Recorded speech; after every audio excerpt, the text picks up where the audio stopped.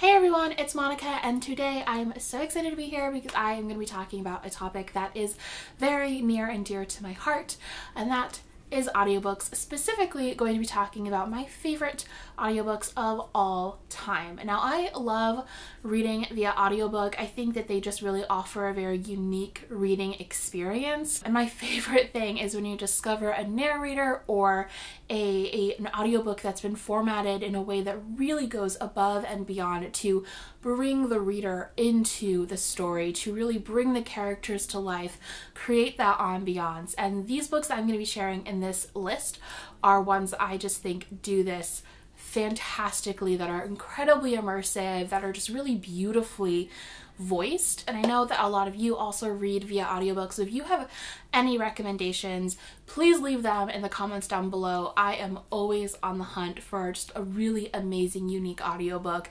A couple of these I discovered because they're recommendations. Now, before I jump into the actual list, I want to give a big shout out to Playster for sponsoring today's video. If you guys are not familiar with Playster, they are basically an all-in-one app for bibliophiles. They have over 100,000 audiobooks, 250,000 ebooks, along with bookish movies and music and all that kind of stuff that you're able to consume on an unlimited basis each month. I actually originally heard of Playster over the holidays because my sister had just switched to them because she listens to audiobooks every day to and from work.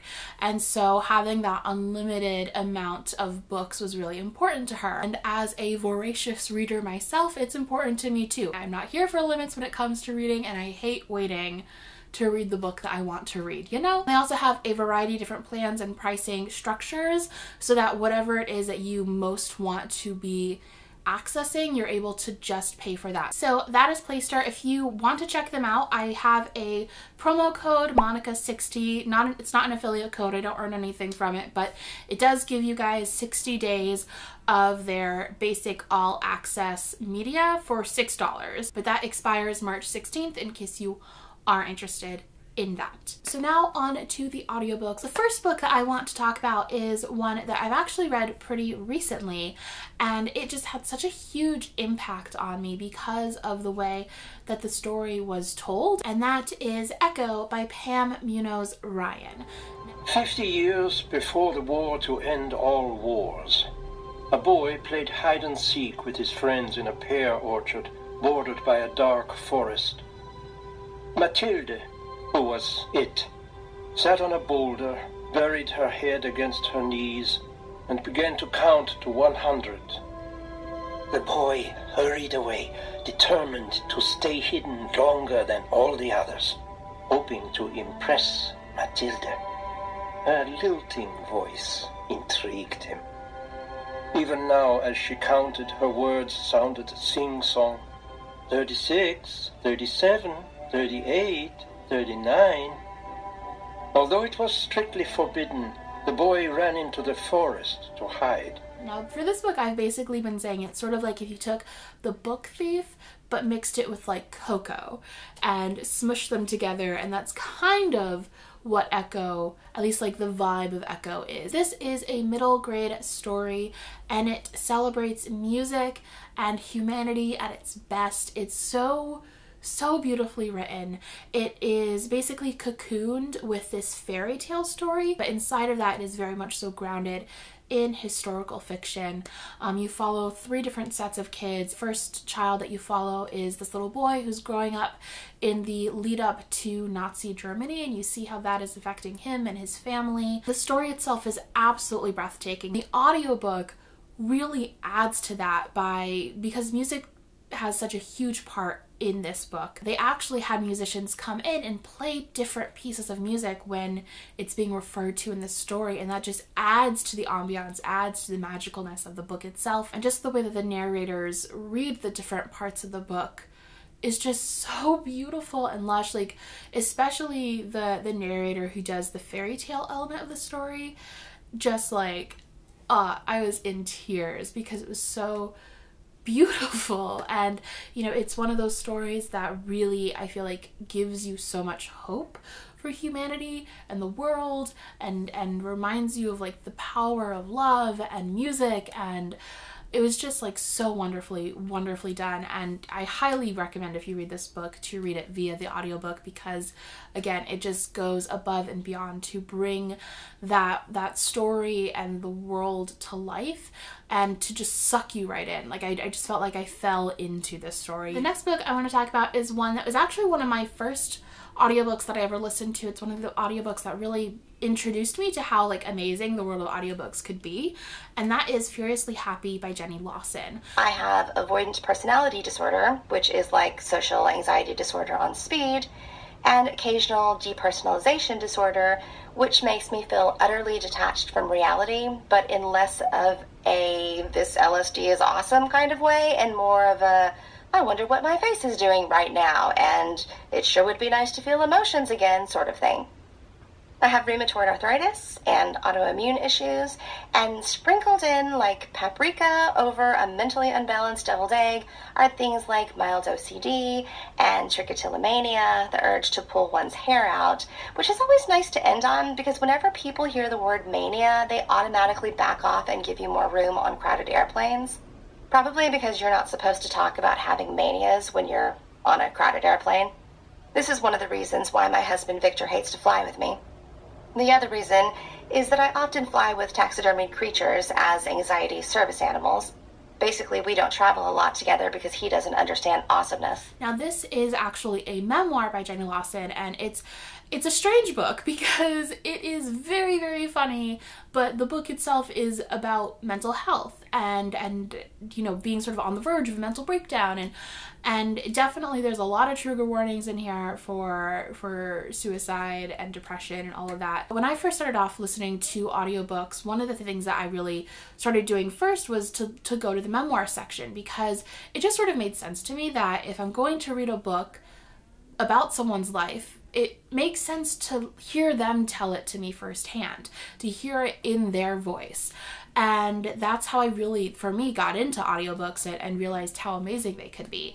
And Jenny Lawson in particular is just hilarious. Like hearing her story by her, and like hearing like the way that she pauses and just the way that she inflects different words and just how she talks in general, I think has a huge impact on how the book comes across, because like she talks in a very distinct way that when you listen to the book via audiobook, it just, in my opinion, makes it all the more hilarious and poignant at the same time.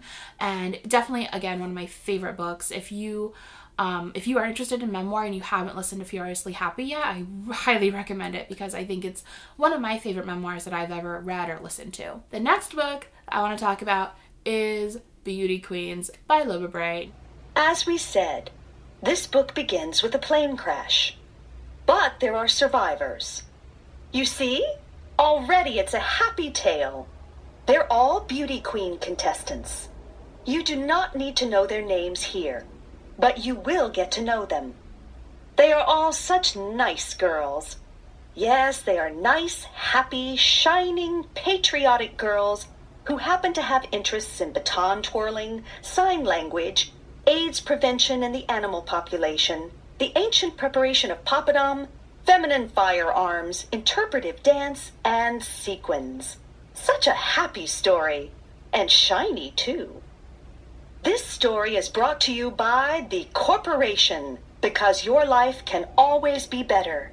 TM. I love this one because Libba Bray narrates it herself, and she does all of the voices, and she is a goddess. She goes all in. Like when she gets to the reality show Pirates, which yes, that is part of the plot of the story, when she gets to them, oh my goodness, it's just, I will never get over how perfect this story is.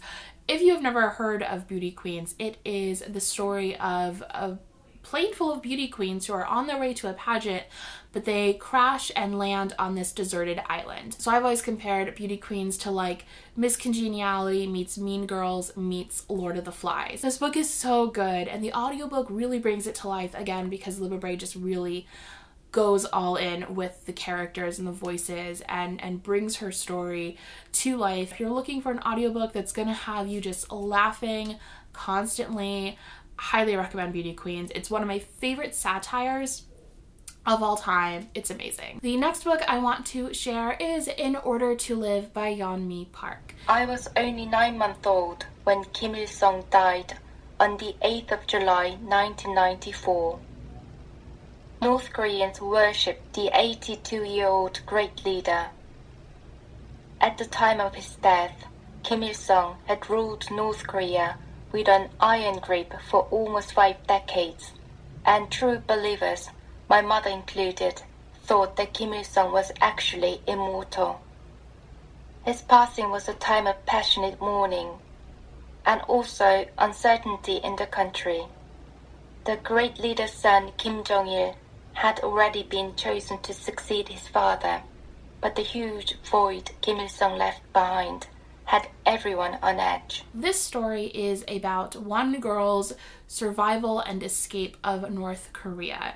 And again, we have another memoir. Like, as you guys know, like, I love audiobooks, listening to memoirs via audiobooks, because I think that they just sort of make it all the more powerful. For this one, they actually didn't have the writer narrate her own story, but they did, and the reason why it's on this list and why I appreciate it so much is that they didn't get a Western or someone with a Western accent to narrate the audiobook. They got someone who had a Korean accent to narrate the story, and I think that that is so important. I think when we talk about whitewashing, we also have to talk about the different ways that that can happen.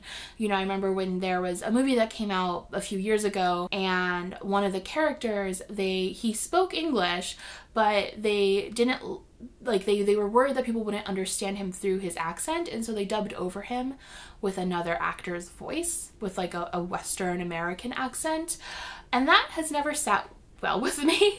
And I think that when we talk about issues of whitewashing, you know, that really does come into it. So often accents are seen, especially, and not all accents, if you have like what is seen as like a non-white accent, you're often seen as, or they're consciously or subconsciously less than in a lot of places. And as someone who is Korean American, who has family members who do have Korean accents and views that like they are the smartest people I know, and to see other people like think less of them because they can speak more than one language is absurd to me. And so that's one of the reasons why I thought it was really, really powerful and important that they got a narrator and didn't whitewash the narration of the story itself, because, you know, this book was a bestseller. So many people listened to it. And so I thought that was really, really important. And I thought she told the story beautifully. The story itself is harrowing. It is difficult to listen to, but it is so important. Honestly, when you're first reading it, it reads like you're reading a dystopian fiction, because it, like, you know, coming from not North Korea, it's unfathomable, the things that she lives through. But the story itself is amazing. Highly, highly recommend listening to it, because I think it's just invaluable. So the last book on this list, I feel a little bit like a cheater because I'm including 2 books by the same author, but not the same narrator, and also like I can't not include both of these books, you know? They're so good. But the next book is The Diviners by Libba Bray. Fashionable debutantes in pastel chiffon party dresses wilt into leather club chairs like frosted petits-fours melting under the July sun. A cocky Princeton sophomore wants his friends to head down to Greenwich Village with him, to a speakeasy he heard about from a friend of a friend. The hostess, a pretty and spoiled young thing, notes her guest's restlessness with a sense of alarm. It is her 18th birthday, and if she doesn't do something to raise this party from the dead, it will be the talk for days to come that her gathering was as dull as a church social. Raising from the dead. The weekend before, she'd been forced to go antiquing upstate with her mother, an absolutely hideous chore, until they came upon an old Ouija board. Ouija boards are all the rage. Psychics have claimed to receive messages and warnings from the other side using Mr. Fold's talking board. Now, Libba Bray, I think, just like, I don't know, she just lucks out with her audiobooks, apparently. But January Lavoie is the one who does Libba Bray's Diviners series audiobooks, and she is a queen. Oh my goodness. Every time I listen to a Diviners book, I just feel totally sucked into the story. January Lavoie's voice is one that she could read me the dictionary and I would just find it fascinating and compelling. The way that she talks is so perfect for the story because she's able to exude this sort of kind of old-timey, and I'm not sure if that's how she talks in real life or if she like puts on the voice specifically for this book. But she does it masterfully. Like if you feel like you're hearing someone tell you, like you're by the fire and you hear like the crackle of like a record player and just January LaVoy's voice sort of like warmly telling you this spooky, super atmospheric story. And that's how you feel, for me at least, that's how I feel when I'm listening to a diviner's book, because she is just, I think, the queen of narrating. Oh my goodness, I love her. If you guys don't know what The Diviner is about, it is about a group of teens in New York City in the 1920s who end up developing different divine abilities. So like being able to read an object by touching it, or a dream walk. And it is, I think, the best YA series being published right now, in my opinion. The metaphors that Libba Bray builds in this book are so brilliant, and I love the story because it's fun. You know, it's so fun and atmospheric, and at the same time it's full of so much depth with the plot and the characters. Like, you know, there's not just like one sort of overarching plot. There is like layers of plot going on, and the characters, the way that they interweave, and they're so distinct despite having so many characters. Every single one is so distinct and unique. And then the story itself, I think, is just such an amazing metaphor for America and the American dream, and it's just so brilliant. It's so brilliant, and it's also like very, very spooky. Like the first book gave me nightmares, but it's not too scary. Like I can't watch Scary Movie. That's too scary for me, and I am fine with The Diviners. So don't think it's too scary. Just read it. It's amazing. Listen to the audiobooks. They're particularly amazing. And yeah, I love this series so much. I want everyone to read it however they can. So yeah, those were my favorite audiobooks of all time. Again, I would love to hear your guys' suggestions, because Echo was a book that like hadn't been on my radar at all until it was suggested to me on Twitter to listen to, and I'm so thankful that it was. But please let me know your favorites in the comments down below, and thank you again to Playster for sponsoring this video. Bye!